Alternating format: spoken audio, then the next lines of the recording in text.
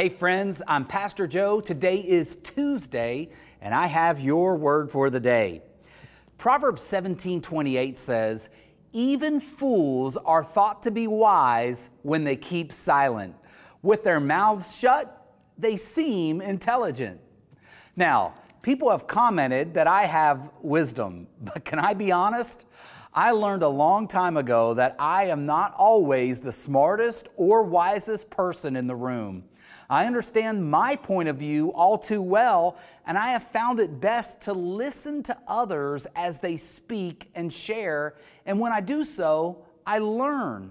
See, I cannot live their experiences, but I can listen to their perspective, and I can adjust my thoughts to accommodate what I have not thought of.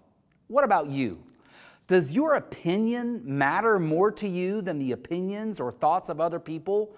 Are you eager and quick to tell everybody your opinion or thoughts, or are you slow to speak?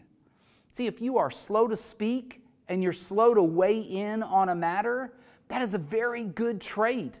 Keeping quiet is the best policy if you have nothing good to say. Keeping quiet allows you an opportunity to learn another's perspective, and keeping quiet gives you something in common with those who are wiser. The more you practice quietness of tongue, the more other people will value what you say when you do say it. If today's word for the day has blessed you, like it, leave a comment, and share it on your social media page. God bless, and go easy on the words today.